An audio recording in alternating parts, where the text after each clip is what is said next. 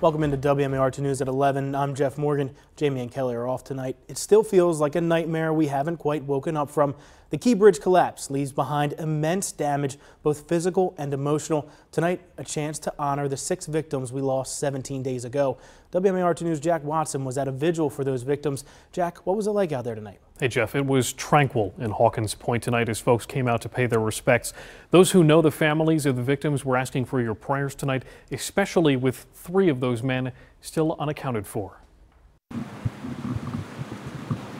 It's silent and solemn, about 1.5 miles away from the debris of the Francis Scott Key Bridge. A display honors all 6 victims. The family Maynor is close to me. Hilda Lopez came here from Silver Spring to attend a Friday vigil here. Lopez tells me she is best friends with the wife of Maynor Sandoval's brother. She says the family is heartbroken. I give you support every day to the family, the brothers, Maynor, every day until I'm be here.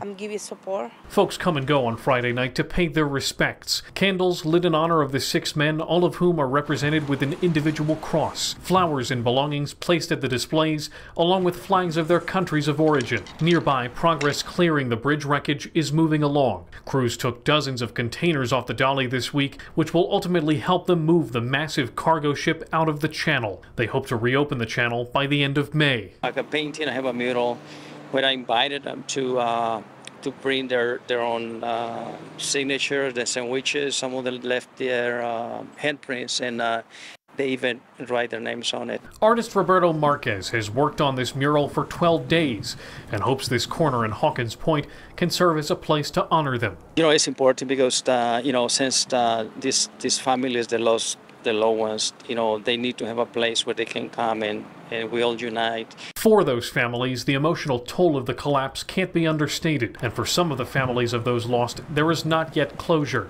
A sign reads, "Find the missing."